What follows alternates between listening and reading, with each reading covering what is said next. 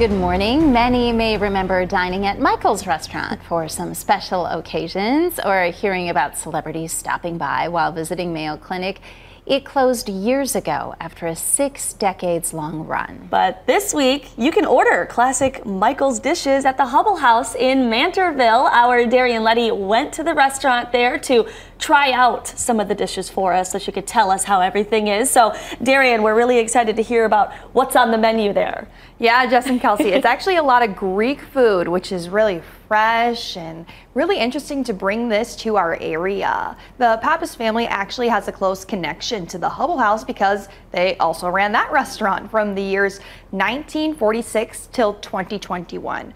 On top of that, they opened Michael's in Rochester and they ran it for 63 years. So this family has a lot of experience here.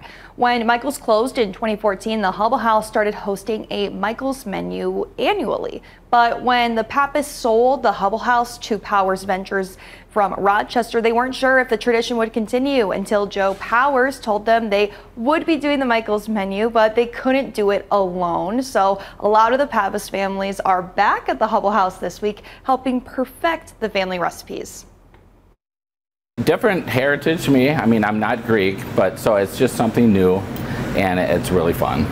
Really fun to recreate such a legend restaurant in Rochester. And you just heard from the head chef. I actually got the chance to try out one of the dishes that's going to be on the menu. Here's me taking a bite. You can obviously tell I thought it was delicious. Well, there is a lot on the menu this week. Here's a look at some of those items.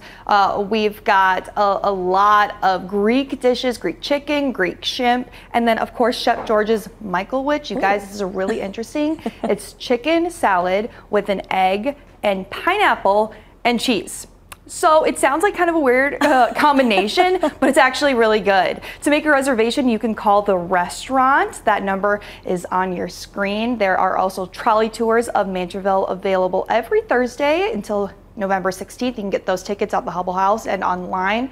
And this Friday and next, there's going to be a live jazz band at the restaurant. A lot of fun going down there at the Hubble House for the next few weeks.